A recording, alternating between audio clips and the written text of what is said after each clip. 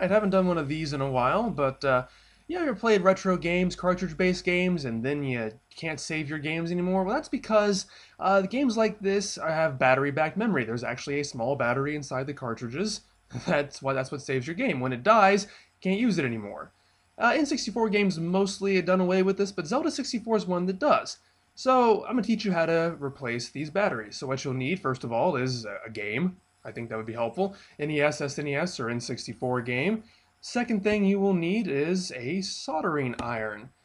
Now, this is my soldering iron, and this is the first time I've used this one. It's a 30 watt, and I wouldn't recommend going much higher than that. There are various, different wattages for soldering irons. You go much higher than that, it'll get so hot it'll melt stuff, which is, melt the stuff in your game, which is not good. Now let's talk about this for a bit, because most of the videos I watched for research kind of assumed you were already familiar with soldering, and maybe I'm just a dummy, but I admit I had to look this up myself when I was teaching myself how to do this, and I feel a lot of people are coming into this just to play their old video games again and might not know anything about soldering. So I think it's important before you start soldering to actually know something about it. So this is a soldering iron, and it's used to, well, solder. And it is spelled S-O-L-D-E-R, but it's pronounced solder, at least here in the States. You think it'd be pronounced solder, you can go figure. But it's kind of the poor man's welding. It's a practice of adjoining two things with a melted piece of metal that has a low melting point, lower than what it is you're trying to put together again. And it's often used in electronics to attach things to circuit boards like we're doing here. And it's really nothing more than a stick you plug in and it gets really, really hot. Like seriously, really hot. Only hold it by its handle when you're using it. Don't touch the metal part. And make sure it's on a stand when you're not using it. Now, what you also need, you have a soldering iron, you also have to have solder, rosin solder in this case, which is just a really soft piece of metal. Came with my soldering kit. See, it's so soft you can just do that to it. So when this heats up, you touch the soldering iron to it, and it melts this, but it doesn't melt what you're trying to attach. So once you're finished and it hardens up again, you formed a connection between the two pieces.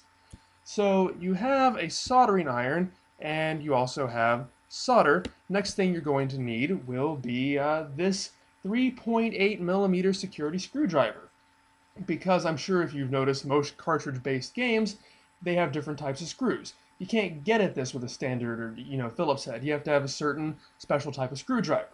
I got this off Amazon for about $6. I got the soldering set for about $15.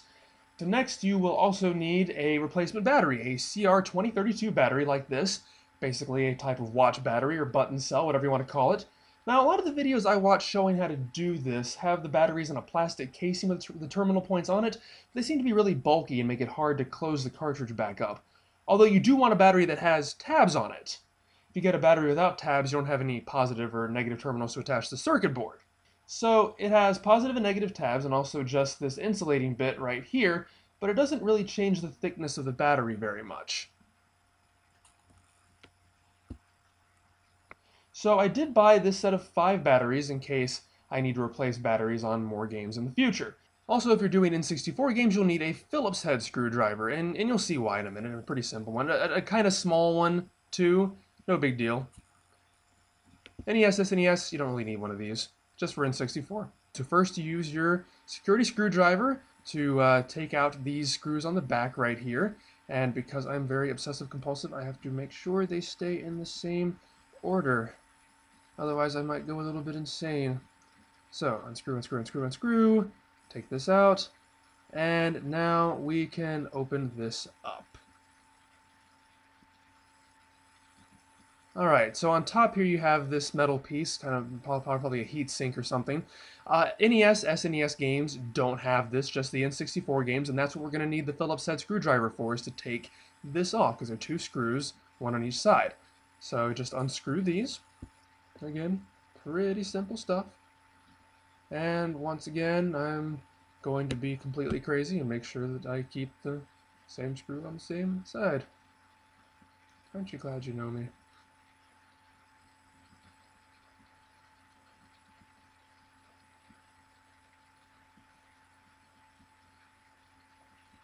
Alright, so both of those are off, and now you just sort of pull this off. Be careful, but it's, fairly simple. And this is our circuit board. This is the component side of a circuit board. It has all the chips and the battery on it. You can see right there in the top left corner.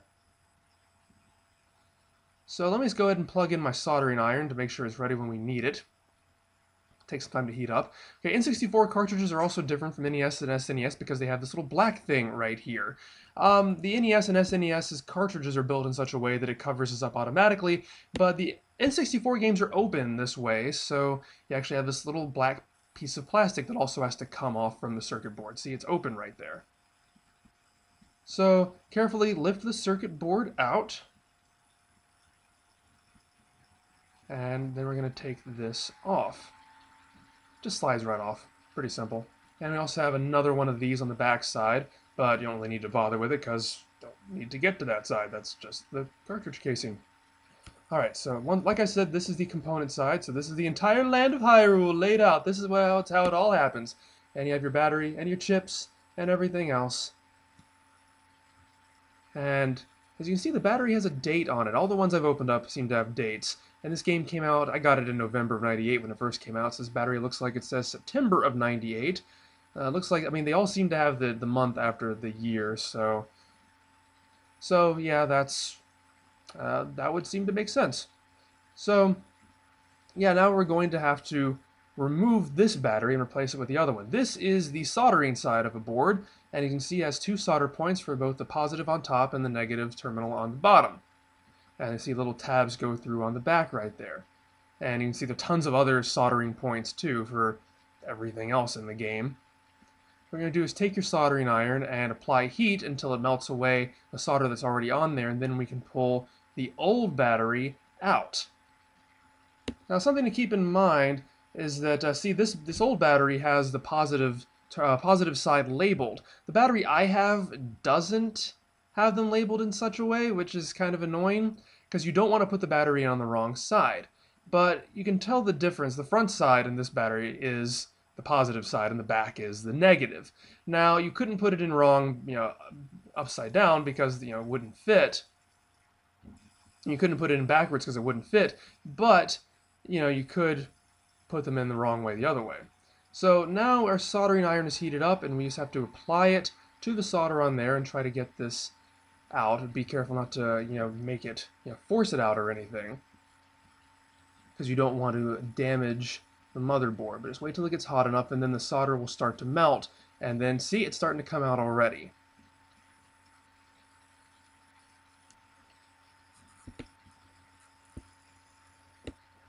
Just keep on applying the heat there, and I think that's starting to come out. So you got to do this, the top positive terminal, and obviously when you're done with that, you have to move on to the negative on the bottom.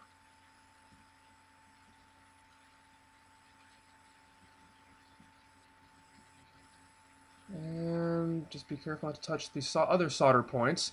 And once you've, yeah, there we go. Now it's popped off. Probably wasn't as smooth or elegant as would be best, but anyway, yeah, this is the old battery. I might do...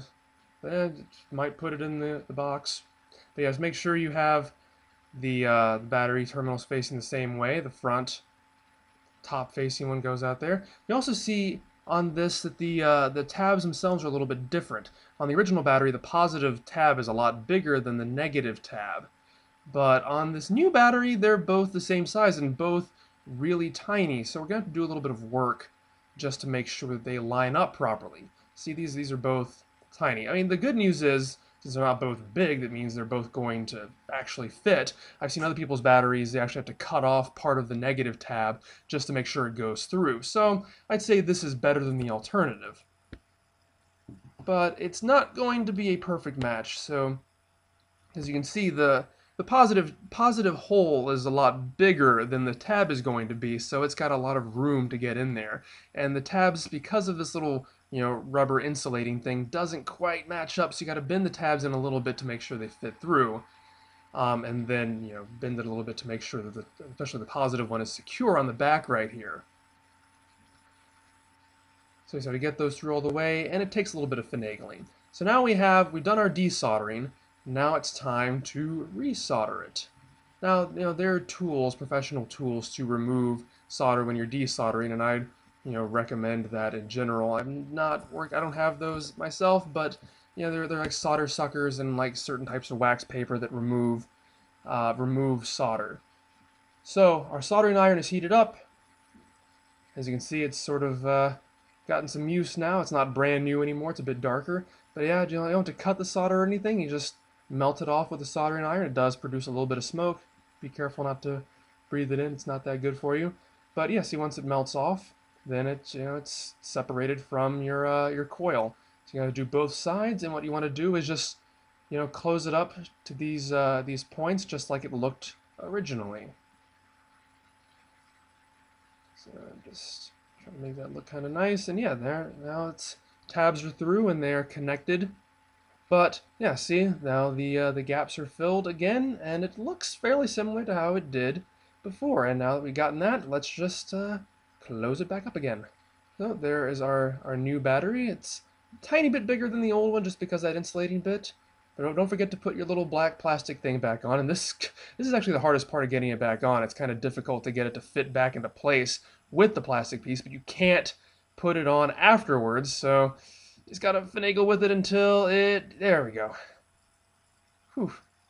That wasn't as bad as it's been in the past for me. So yeah, put your cover back on, and this is the moment of truth. Will it fit? Yes! Yes, that fit perfectly. I was afraid it might have been a little bit too big. I had to sort of force it in there, but that was perfect. So, screw your screws back in. Pretty simple stuff. Da-da-da-da-da. So, use a security screwdriver to put these back in. And there we go. It's back together again, and just looking at it, you would not be able to tell that anything's different, but it does have a new battery in it.